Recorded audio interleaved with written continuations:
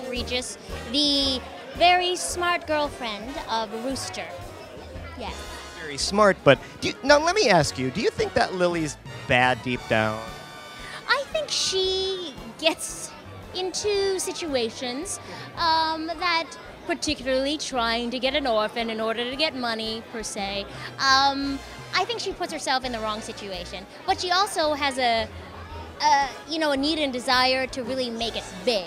So I don't think that's a bad thing. It's just the way she goes about it. She needs to not take the easy road or street. She needs to actually maybe go back to school, perhaps. I don't know, something like that.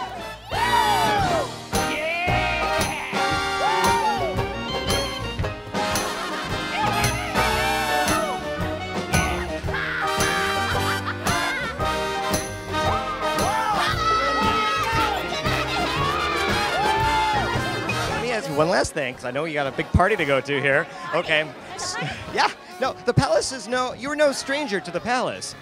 And let me say, I do believe last time I saw you, you played, well, you had a special skill that I don't know if you listed on your resume. Oh, it's, well, I do have the ability to play ping pong in a way that only I can play it in the Palace Theater. Without a paddle. Without a paddle, with or without. Without is my choice. But yeah, playing at the theater, at the Palace again, is really wonderful. I mean, I'm not picky. It's not like I say, look to my agents, I only need to play the Palace. No, I am really lucky to be able to do 2 shows in a row.